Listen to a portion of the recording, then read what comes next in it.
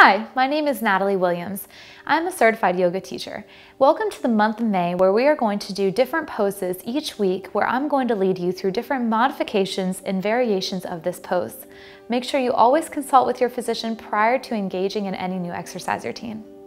Hello and welcome back to the month of May. In this series, we are doing modifications and variations of different poses.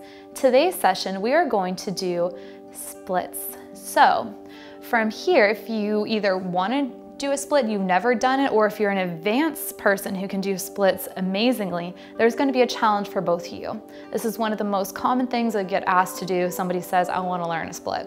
So first, just be patient with yourself and let's go ahead and get started. So right now, make sure you're warm. Your muscles are warm. They're like rubber bands. You need to make sure you warmed up. Next, I'm just gonna do the basics and then go to advanced, okay? So if you have something for your knee, could be like a balance pad, could be a pillow, you can place it underneath that left knee at this time. So the right leg is gonna come on up. And we're gonna lean forward and just stretch open the iliopsoas and the hips right here, holding on here for a few breaths in and out. And if you're not as advanced as I am, don't worry about it, don't try to be. Just do your level, and then that way you can grow, because you don't want to find any injuries. You want to go slow and steady. And these are just some exercises you can do, holding it as long as you need to until we transfer to this one. So you need to have flexibility in the hips in order to do a split. Next, flexibility a lot in the hamstring. So we're going to lift up. If you can go down further with the toes up. If you can't, just hang out right here. But you want to hinge from the hip so you're really stretching that hamstring.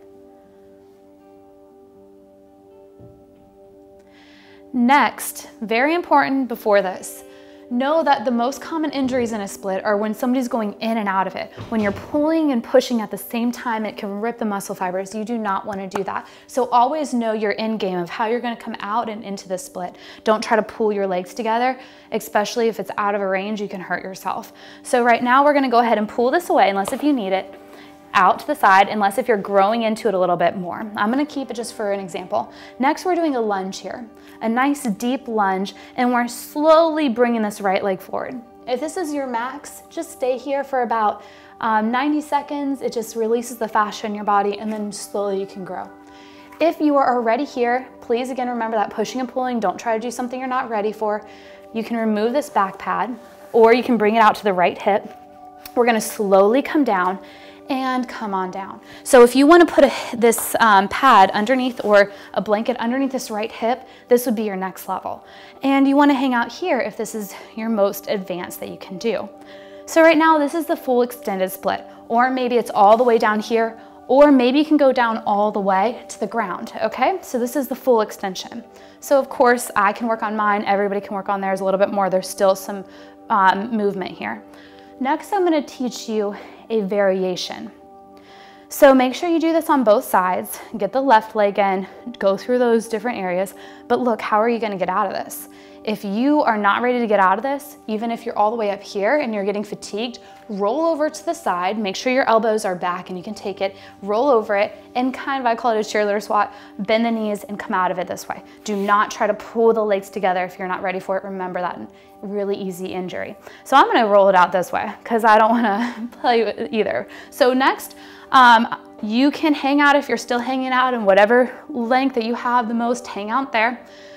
For everyone else who has a split or who has really strong upper balance and just wants to try a variation is just adding something different. Your right leg could be up to the sky. You could be doing a standing split. I'm going to show you a flying split. So in order to get into a flying split is the right leg. I'm going to show you the right side because my right leg is a little bit more stretched out right now. I'm going to kick the right leg up to the sky. Then I'm going to look up towards the sky, bend the right knee. The right leg is going to come up and hook onto this right arm. I'm going to bend the elbows in, and then from here I'm going to kick out the right leg. So yeah, I'm not really doing a huge split, but this is, you can kind of see how it's in a split mode, but it's a balance. This is a variation. It's not a modification because I'm not intensifying it or lowering it. I'm just having fun with the split. My back leg is going to come down, and this is how you can have a little bit more fun with it. Full extended split right here.